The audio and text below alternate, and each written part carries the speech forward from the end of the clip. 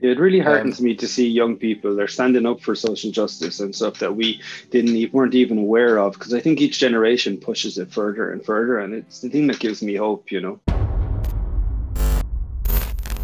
Wolfwalkers transform into wolves when they sleep.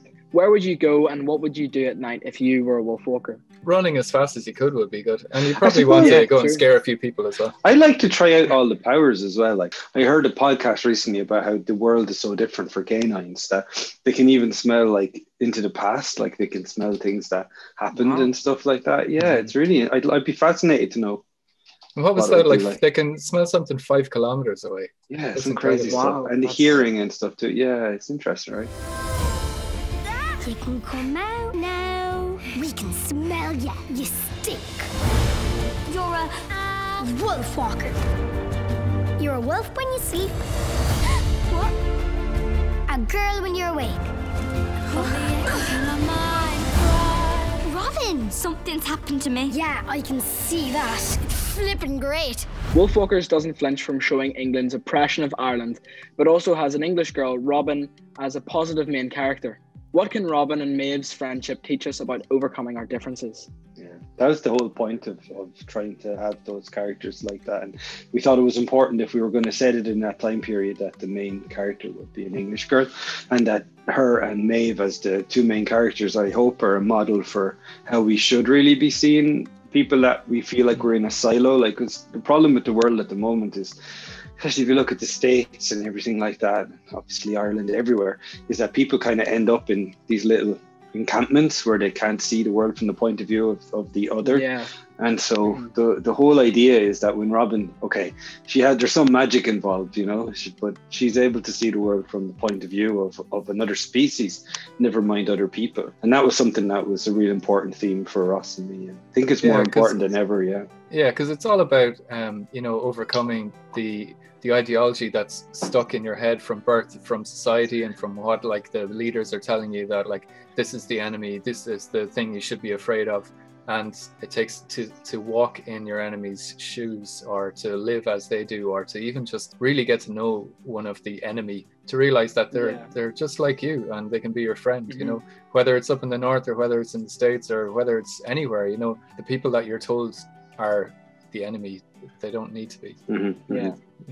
The art style of the animation was very unique and really stood out to me. It is so visually enchanting that your imagination flows as you're guided through the blissful forest. Personally, it made the film feel very Irish to me. Did you find inspiration for the art style, and if so, where? We were inspired by like graphic novels and comics and old fine art painters, and in terms of animation, like films like The Tale of Princess Kaguya and the old Disney films of like 101 Dalmatians and Robin Hood and Winnie the Pooh, and a lot of those old films that really took pride in the hand-drawn aspect of it, you know, that they were kind of adventurous in their treatment of like real media, using watercolor and gouache underneath sketchy lines and stuff like that. I think it was a big thing as well to make it look Irish with the lighting and with the colours in the forest and all, because a lot of the artists were from Spain and France and even Brazil. Yeah, they were making some beautiful concept art at the start, and Tomm and myself were going, it's really gorgeous, but it looks like it's way too warm and sunny to be Ireland.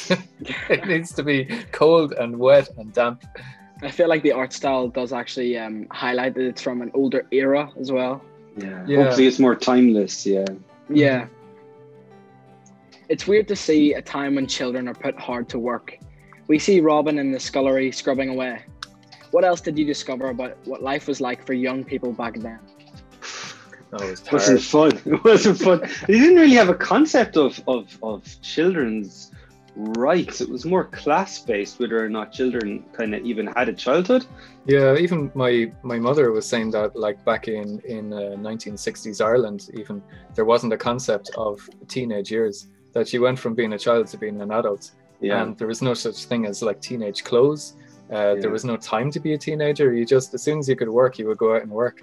And so that's only back in the 60s. So back in the 1650s, it would have been way harder. And I think, like, you know, there's so many stories of children working down in the mines, children being forced to go up like chimneys to sweep chimneys out, all that kind of stuff. Like, as soon as you could earn money, I think people were trying to make you go out and earn money, even if you were 4 or 5 years old. Hearing those stories, I feel so lazy as a kid now, to be honest. Well, Just feel lucky. Just feel lucky, Yeah. not lazy. Yeah. Yeah. Wolfwalkers is set in the past, but has a lot of issues that are relevant today. Protecting nature and the environment, respecting independence and people's differences, and listening to young people. What did you want audiences to take away from watching this film? Yeah, you just said it. All those themes. I'm so delighted. I'm so delighted you got it, because that's what we were hoping would come across without it being too preachy or didactic. We wanted to tell an entertaining story that was interesting and very watchable and fun. But at the same time, those were the themes that we wanted to touch on, you know. And I suppose the thing about a young person finding their space in the world, you know, it's classic to tell the story of that age where you're kind of going from being a child into teenage or adulthood, and you have to kind of question yourself in society. But I think that's a transition that we shouldn't feel is over and done with once we become a teenager or an adult. It's a constant battle that we all have to live through the rest of our lives. And those transitions, I hope, are, you know, you want to show something positive. Like if you lean into the change that you're going through, and you lean into the stuff that you're starting to understand and believe, rather than trying to fit in too much into a society that's oppressive, but standing up for what you know is right. It really heartens me to see young people, they're standing up for social justice and stuff that we weren't even aware of, because I think each generation pushes it further and further, and it's the thing that gives me hope, you know. I feel like for people who watch the film and don't notice these themes, they still kind of learn the lesson subconsciously. Yeah, I hope so. I hope so, Kasper. I hope it's part, like, people don't need to go away and feel like, that's the nice thing about storytelling. I think it'll resonate for people what they're going through. And I've seen different minority groups react to it as though it's about them, which I thought was nice, because it's a broad enough allegory that people can relate to it where they're at and what they feel is about it for them.